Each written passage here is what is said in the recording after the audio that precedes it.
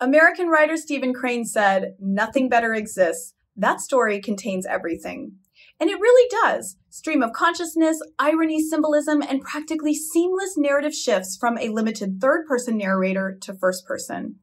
It's a story about an execution, an alleged trick, a hallucination or wishful thinking, the need for human connection, and an in-depth psychological examination of what a man goes through in the mere seconds before his death.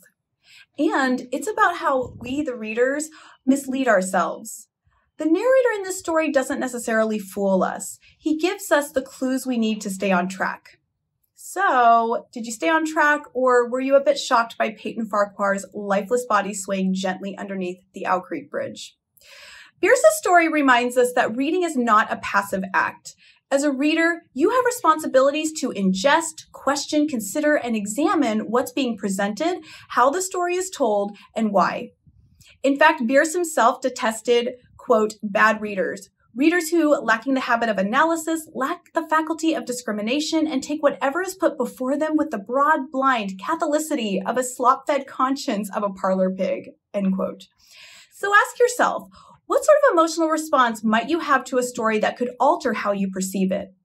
This question is important because I would argue that 99% of readers identify with and root for Peyton Fahrquhar, and so are shocked when he never escapes his execution at all, despite the fact that the narrator gives us many clues to indicate that an escape was never possible in the first place. Hey guys, I'm Dr. Whitney Kosters, professor of English, and I've spent my entire professional career studying and researching literature. So if you need a helpful resource on classic literature and writing, then this is the place for you. So please take a second to subscribe to my channel and hit the notification bell so that you can be updated on the weekly lectures that I post here. An occurrence at Owl Creek Bridge takes place in Alabama, a southern state, during the American Civil War, and it's divided into 3 parts. Part 1 introduces us to the scene of the execution. We don't yet know Peyton Fahrquhar by name. He is simply a man standing on a railroad bridge with his wrists bound and a rope tied around his neck, and he wishes that he were free. Here we learn the logistics of the layout, who is there, and how when one soldier steps off the plank upon which he's standing, it will raise up and release the prisoner to his death. It's also in part 1 that the man is executed, as the last line is, "The sergeant stepped aside." Part 2 turns the nameless man into a human. It's in this section that we learn that this is Peyton Fahrquhar, a 35-year-old well-to-do Southern planter and slave owner from a highly respected Alabama family. He's married with children. For reasons deliberately unmentioned, Fahrquhar is not enlisted in the Confederate Army, but he's ardently devoted to the Confederate cause. And because his only understanding of war resides strictly in his imagination, he has romanticized and glorified war. Fahrquhar is an idealist, a romantic, and a wannabe war hero who has been waiting for his opportunity for distinction. His name actually means both brave man of noble descent and gray-clad man, and you'll notice that there is a lot of the color gray in this story. It's said that no service was too humble for him to perform in the aid of the South, no adventure too perilous for him to undertake if consistent with the character of a civilian who was at heart a soldier. Now, this is crucial information that the reader must remember because it informs the way Fahrquhar interprets the soldier's information about the bridge and how he handles the grim reality of his hanging. It's in part 2 that we also learn how Fahrquhar ended up with a rope around his neck. While relaxing with his wife on a bench at the entrance of his grounds one evening, a Federal scout, a Northerner, dressed as a Confederate, approaches Fahrquhar requesting water. While Mrs. Fahrquhar gets the water, the disguised Northerner tells Fahrquhar that Union soldiers are repairing the railroads, have taken control over the Owl Creek Bridge, are getting ready to attack, and that any civilian who interferes with the railroad, its bridges, tunnels, or trains will be summarily hanged. To Fahrquhar, this information is his opportunity for distinction that he's been waiting for, because in the later part of the Civil War, the Union and the Confederacy fought for control of the rail lines in northern Alabama. The Confederates in particular needed control to slow the Northerners' advance and supply lines. So Fahrquhar, longing for the larger life of the soldier, asks if anything can be done about the situation, to which the soldier says, well, near the bridge there's a lot of really dry wood that would burn easily. And then off the soldier goes. Part 3 covers Farquhar's death and the disorientation his brain and body endure in the short process.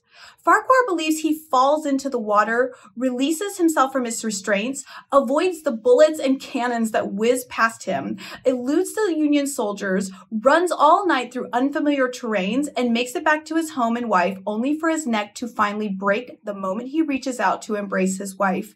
And the narrator dryly and ironically says, Peyton Fahrquhar was dead. His body, with a broken neck, swung gently from side to side beneath the timbers of the Owl Creek Bridge. So how did we get here? Some readers feel frustrated or angry because they feel like they got tricked. But as I mentioned earlier, does the narrator really trick you, or did you allow yourself to be duped? How did you feel about Farquhar? Was he a hero to you, a devoted man to his family and cause, a victim of trickery and deception, a war hero? Or is he a man who sits aside as a war rages on, a self-inflated figure who glorifies himself, war, and even his own execution? The narrator makes a point to tell us that Farquhar, a well and able young man, longs for the larger life of the soldier, yet remains unlisted in the army. It's suggested that being one of the thousands under the command of another is not heroic enough for Farquhar. It doesn't afford him that opportunity for distinction that he's been awaiting. You should know that the author, Ambrose Bierce, fought in some of the bloodiest battles in the Civil War. He saw the destruction and reality of it. He himself was shot in the head, and he even participated in 3 military executions. In other words, to Bierce, Farquhar is a cowardly, naive wannabe war hero whose dramatic illusions are starkly contrasted with and terminated by brutal reality. I think Bierce employs a lot of subtle irony throughout the story to show this contrast, and it's easy to miss if you've chosen to sympathize with Farquhar and follow him down his path of glory. And this is too easy to do.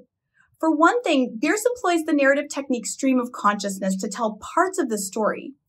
If you're not familiar with this technique, it's one that attempts to mimic the natural and sometimes chaotic process by which we think. This can be disorienting to read at times because humans think much differently than they speak or write. When we think, we just think. We don't necessarily think linearly or in chronological order with proper punctuation and transitions, and we may jump from one unrelated topic to the next. So not only are we in the mind of a character, we're in the mind of a man whose body and brain are literally trying to survive, endure excruciating pain, struggle to exist, self-preserve, and recapture an entire lifetime of memories in a mere few seconds. And remember, Farquhar has built his dreams of war on this grandiose belief that he is at heart a soldier and that no adventure is too perilous for him to undertake. So this hallucination he experiences is exactly what someone like Farquhar's brain would undertake. Think about the impossibilities of it all. For one thing, the narrator tells us that something in the awful disturbance of his organic system had so exalted and refined them that they made record of things never before perceived. So here's the narrator dangling a clue before us. He tells us that these things that Farquhar experiences have never been experienced before by anyone or anything. So let's make a list of some of the impossibilities of the things that Farquhar can now perceive. He feels the ripples upon his face and can hear their separate sounds as they struck. As he looks at the forest on the bank of the stream, he can not only see the individual trees, but also the leaves and the veining of each leaf. He can see the very insects upon them, the locusts, the brilliant-bodied flies, the gray spiders stretching their webs from twig to twig. He can even see the prismatic colors in all the dewdrops upon a million blades of grass. I mean, what?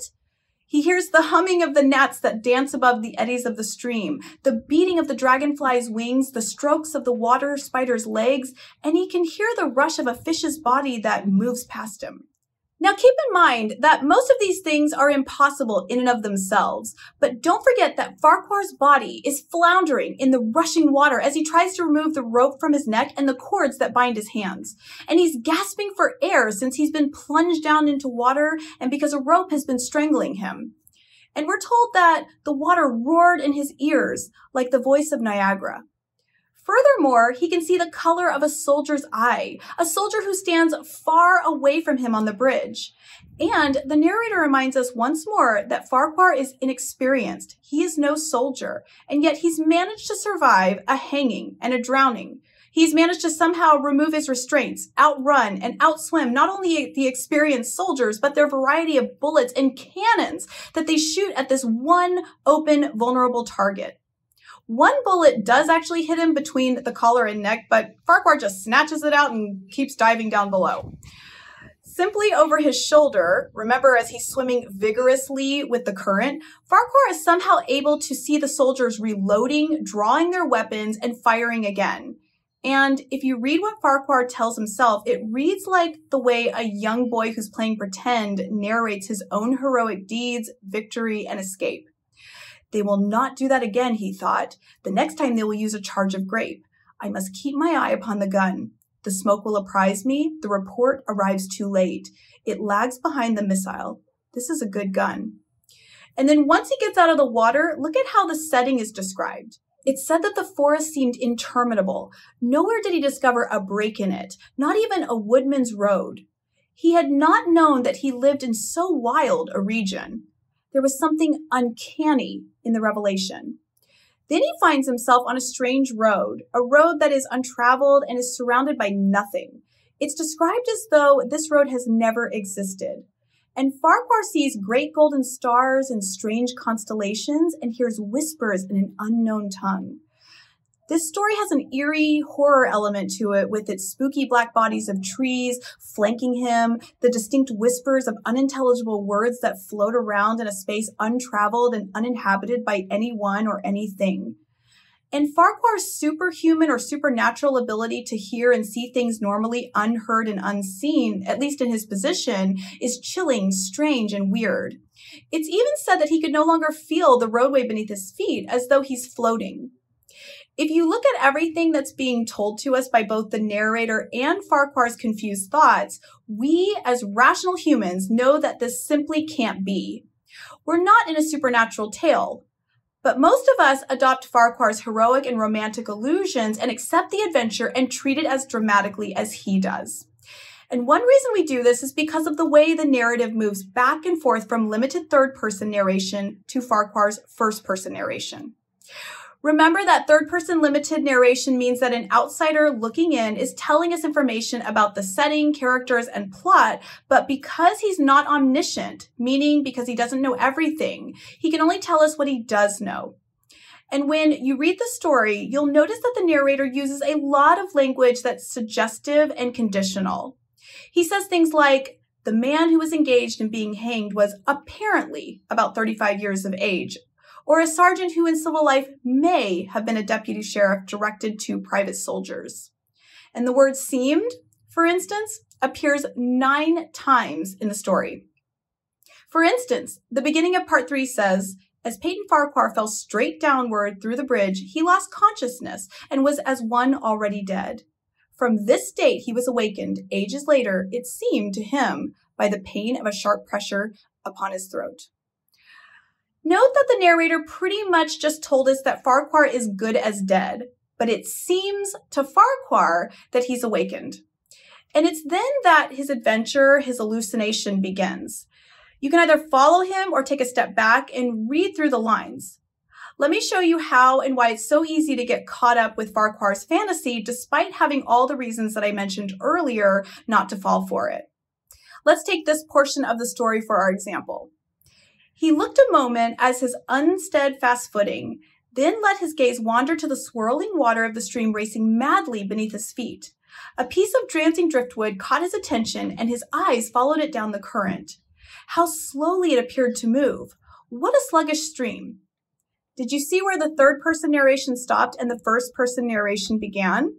The first-person narration began with how slowly it appeared to move. And these shifts happen throughout the story. So sometimes when you think you're listening to an objective third-person narrator, you're really in the midst of Farquhar's deluded fantasies. Furthermore, if we continue to look at this quote, note that while waiting to be executed, Farquhar gazes at the swirling water of the stream racing madly beneath his feet. And later, the pain that he feels after he falls through the bridge shoots through his body and is described as streams of pulsating fire heating him to an intolerable temperature, a descriptive word that connects him with the water beneath the bridge. And then once Farquhar believes he's in the water, it's said that a counter swirl had caught him and turned him half round. So a couple of things are happening here. The water is swirling, but Farquhar is never in it. His brain begins to incorporate and reinterpret the reality of his hanging and death into a fantasy of heroism and escape. So instead of understanding that Farquhar's body is literally swirling around on the rope from which his neck hangs, the traumatized brain reimagines it as part of a dramatic environment from which Farquhar must escape.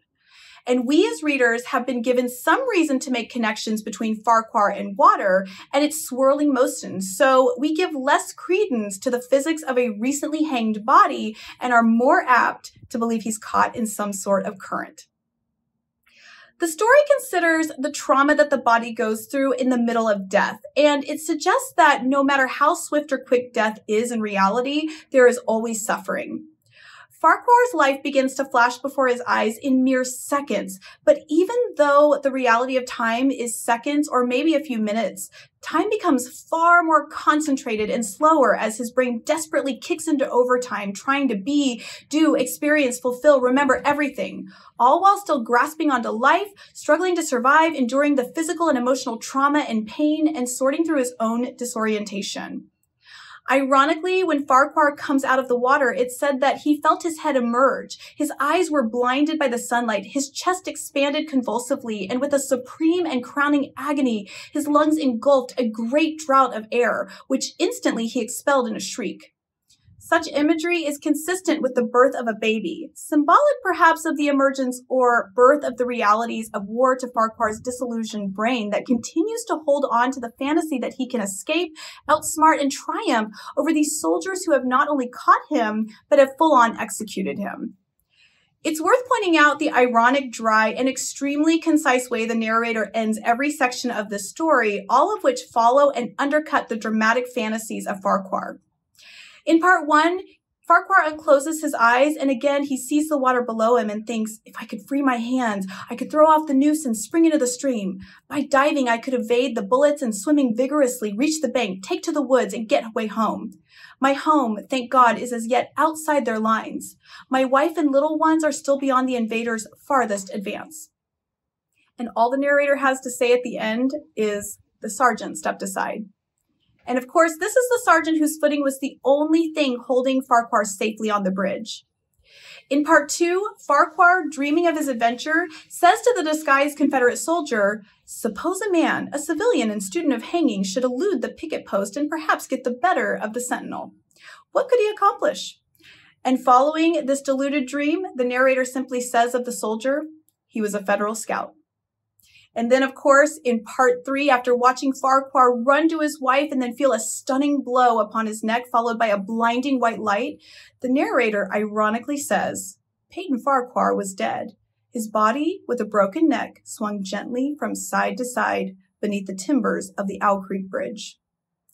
And with every basic objective statement, the reader is forced to see that we were just as mistaken, just as dramatic, just as naively hopeful as Peyton Fahrquhar. Share with me your experience with the story, what your first time reading it was like, and how you will approach the story the next time now that you have all of this information. As always, thank you for joining me, and please check out some of my other videos on lectures on authors like Chopin, Atwood, Orwell, and Poe. I hope to see you guys there.